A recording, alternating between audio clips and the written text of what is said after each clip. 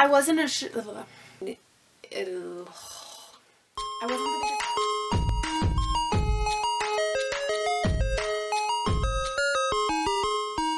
Hello everybody, it's your girl Jay, and today I am here with part 3 out of 4 for my November TBR for 2020. I read a total of 20 books this month, so like I said, it will be split into 4 different parts. The other 3 are going to be linked down below if you want to check those out, but without further ado, let us get started.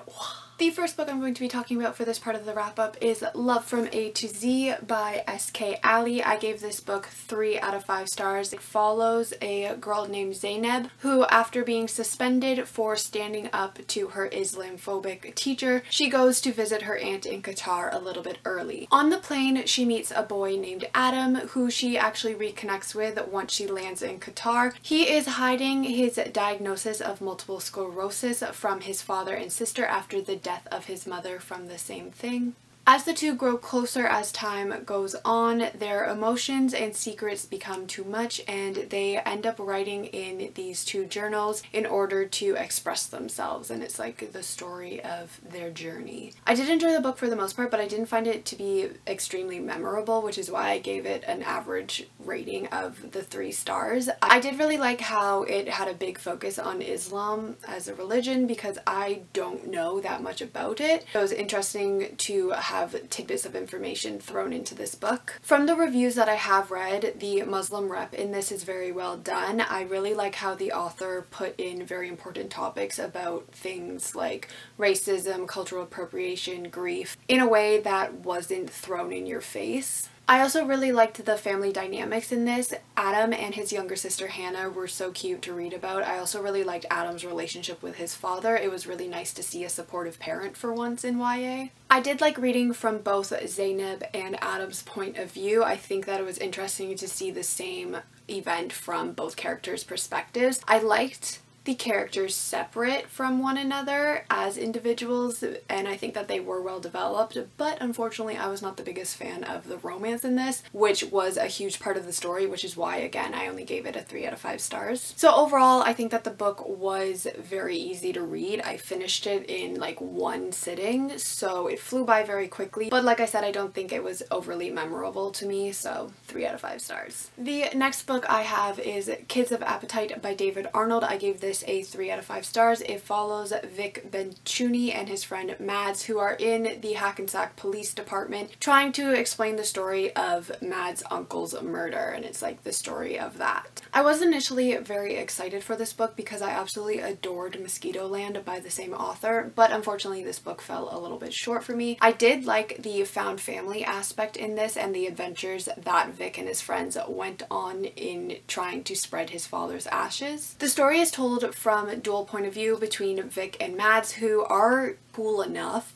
but I never truly felt connected to either of the characters. I think that Vic was a very interesting character. He had a neurological disorder called Mobius syndrome, which caused half of his face to be paralyzed, which was very interesting to read about, and the way that people interacted with him. Coco was my favorite character out of the friend group. I think that she was so sassy and funny, and honestly I just kind of wish that she had more of an inclusion in the story than being on this side. I think that her character, along with Baz and Zeus, were very interesting, but they were never really brought into the story, and we never really got a full view of them as people. They were just kind of side characters the entire time, which was kind of unfortunate. The mystery behind Mads' uncle's death was very interesting and fun to try to figure out. I wasn't able to figure it out in the end, so that was very enjoyable. Overall, it was a very quick read. I flew through it, but it's not something that I found super memorable, like I said, so 3 out of 5 stars. The next book was one of my favorites of this month. A lot of people did not like this book, but apparently I am not one of those people. So it is Blood and Honey by Shelby Mahern. This is the 2nd book in the Serpent and Dove series, which a lot of people did not like that book either, but I loved it, and I gave this book a 5 out of 5 stars. This book takes place immediately after the first book is done, and I absolutely adored seeing the characters that I fell in love with in the first book again. I will say that you definitely need to read Serpent and Dove again before you read this book because there is absolutely no recap, so I was a little bit lost at the beginning. I loved meeting new characters in this book. I loved the traveling troupe and Claude. I think that they were so much fun and a great addition to the story. I personally love the banter between characters in these books. I think they are all so funny and I just love reading about their relationships with one another. Lou is still one of my absolute favorite characters in YA. I know a lot of people have a lot of problems with her, but something about her just makes my little heart flutter. I loved her slow descent into darkness in this and her trying to deal with that. I will say that at times she was a little bit annoying the way that she was trying to push Reed because he was dealing with a lot and the inner struggles that he was facing are totally understandable and she needed to back off a little bit. I didn't like Reed as much as I did in the first book, but like I said, it is understandable that he's dealing with a lot when he is told one thing for his entire life and then everything gets flipped upside down. It's probably gonna be a little traumatic. I loved learning more about Coco, Ansel, and Bo in this. Coco was such an interesting character to me in the first book, so the addition of the Blood Witches and getting to know more about them was so great. Ansel is still a sweet little cinnamon roll and I loved how everybody tried so hard to protect him at all costs. Bo really grew on me in this addition to the story. I think that he was just so mistreated and misunderstood and I hate his father with a passion. I just wanted to hug him and tell him everything was going to be okay. I was not a big fan of Lou and Reed's relationship in this. They definitely need couples therapy and need to seek help for what's going on between them because it is not healthy. The book is pretty long, like it's coming in just over 500 pages and honestly a lot of the scenes were unnecessary and not needed. It's definitely a filler book, but I think because I love these characters in this story so much, like I really enjoyed it, so I did give it 5 out of 5 stars. My heart absolutely broke at the ending of this book and it definitely has me craving the third book in the series, which isn't coming out until 2021, so it has me anticipating it like crazy. The next book is another 5 out of 5 read for me. It is The Hating Game by Sally Thorne. I loved this book. The book follows Lucy Hutton and Josh Templeman, who are office rivals at a big publishing company. They have hated each other since the first day they worked together. News of a big promotion comes to light and they are each other's biggest competition. To make matters worse, whoever gets the job ends up being the other one's boss. As time ticks down to the final interview, they begin to realize that they might not hate each other as much as they initially thought, and it's like the story of that. But like I said, I absolutely loved this book. 5 out of 5 stars. I am so disappointed in myself that it took me this long to read this book because I'm absolutely obsessed with both of these characters. Objectively, the writing is probably not the best, but I just fell in love with this story and these characters. They are so funny. It had me laughing out loud multiple times while reading. Enemies to lovers is like one of my favorite tropes, so these two lovebirds did not disappoint me in any way. I found them to be hilarious. I'm also a big fan of the sexual tension between these two characters. It was thick and I was here for it. I was a big fan of the banter between these two characters. I love how sassy and funny these two were. I think that it was great that they always had a comeback for one another. Honestly, I kind of think that I loved it so much because the way that they bantered back and forth is very similar to the way